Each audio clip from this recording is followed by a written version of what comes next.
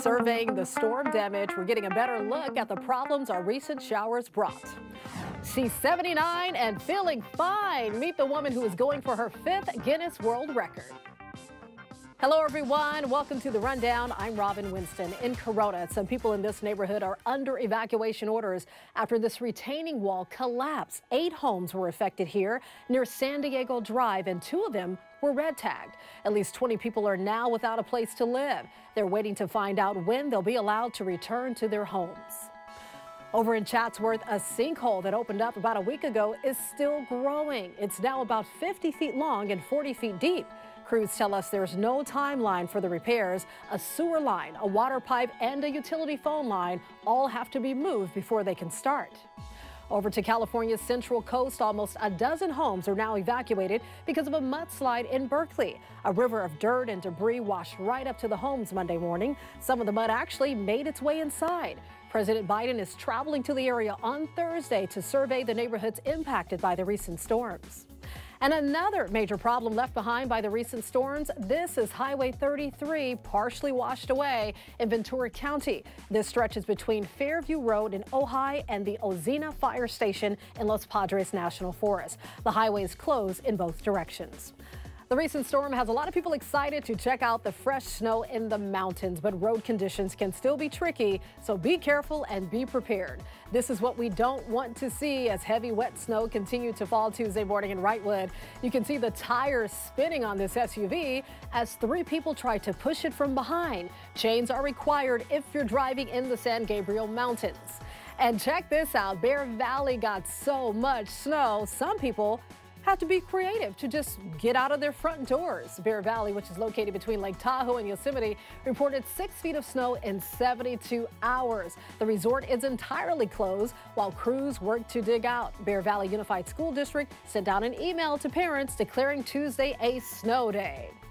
Are we done with all the rain and the snow? That's a big question, right? Or is there more on the way? Meteorologist Stephanie Olmo is here to let us know what to expect. Hello, everyone. We are dealing with a much quieter weather pattern. Fortunately, we've been dealing with back-to-back storms. It actually is very beneficial, but it's also caused its fair share of issues. All right, this last one continues to work its way out toward the east, so it's departing. High-pressure system building off to the west, briefly moving in. I say briefly because we have another disturbance north of there that is set to move in. All right, the chance of rain for LA goes up as we head into Thursday. Very slight, so this next storm system not bringing a whole lot of activity. So let's fast forward here. Thursday, we can expect some pop-up activities, some pop-up showers here and there. Cold enough up in the higher elevations, we could see some snow showers. Not expected to see widespread activity, just pretty much spotty to scattered throughout the day. A much better picture as we head into Thursday night, and looking a lot better as we head into the weekend with plenty of sunshine. Back to you. A mother was given the worst possible news following a hit and run that killed her teenage son last week. Her second son, who was just a toddler and was injured in the crash, has also died. Debbie Amaya held a vigil for her 2 boys Monday night. She was just released from the hospital herself. They were in an accident last Monday in South LA when a speeding car hit their SUV, trapping the family inside. The driver of the other car just ran off. Amaya was in the front seat along with her 16-year-old daughter. Her 2 sons, a 13-year-old and an 18-month-old, were sitting in the back seat. They both died in the days following the accident. A mom should never bury their children. And it hurts me so bad that I didn't lose just 1, I lost 2 of my sons. So far, no arrests, but there were multiple witnesses and this surveillance video, which police hope will help. An Inland Empire community is honoring a Riverside County deputy who was killed in the line of duty. After Deputy Darnell Calhoun's tragic death, people have been showing up to his family's restaurant in Murrieta to pay their respects. Friends and neighbors say their hearts are breaking for the Calhoun family.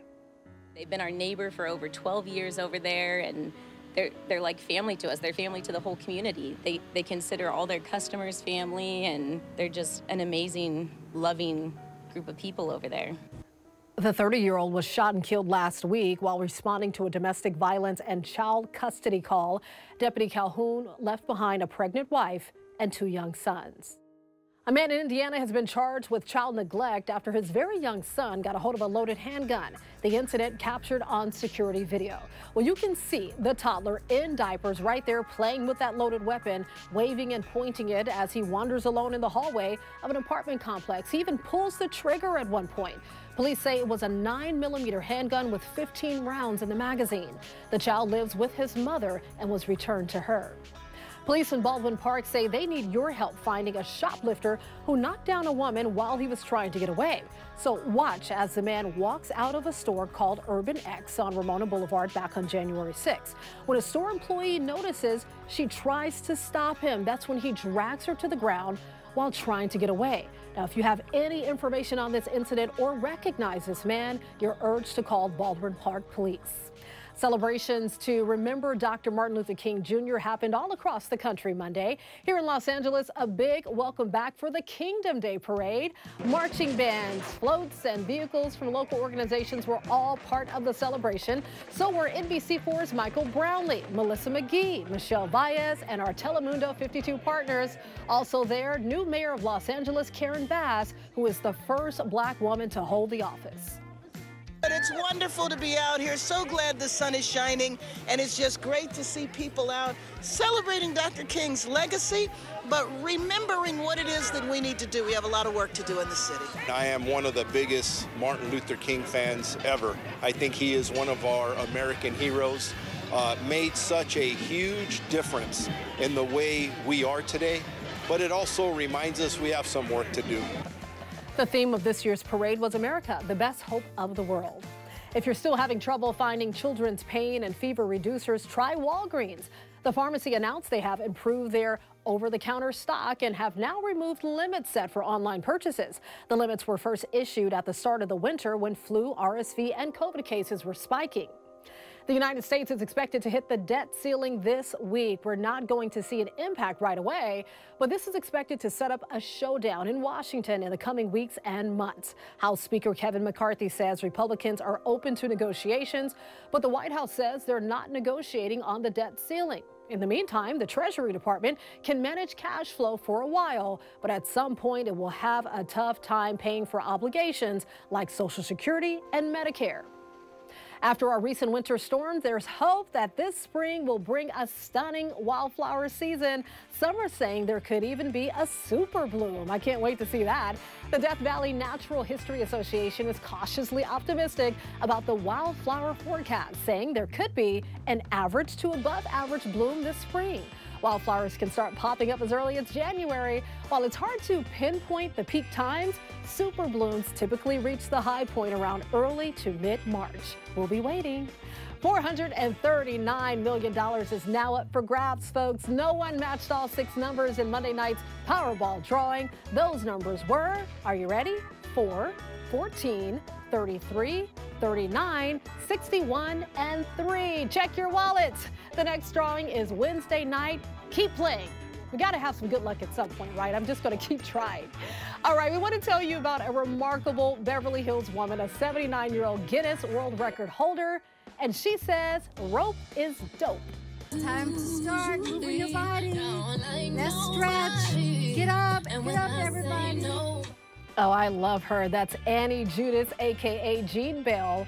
In just a couple of weeks from now, she will be trying for her 5th Guinness World Record in rope skipping. Can you believe it? Yes, her 5th. She says she cannot believe she's turning 80 in November, but she feels blessed to be able to move her body and stretch. And here's another fun fact. She was a Playboy Playmate of the Year back in the 1960s. I just want to look that good when I'm her age. She's definitely an inspiration. You can always get news and weather updates on the NBCLA app and our website, NBCLA.com. And be sure to tune into Today in LA on NBC4 weekdays from 4 to 7 a.m. I'll be helping you get around with the traffic reports throughout the morning. I'll see you next time on The Rundown.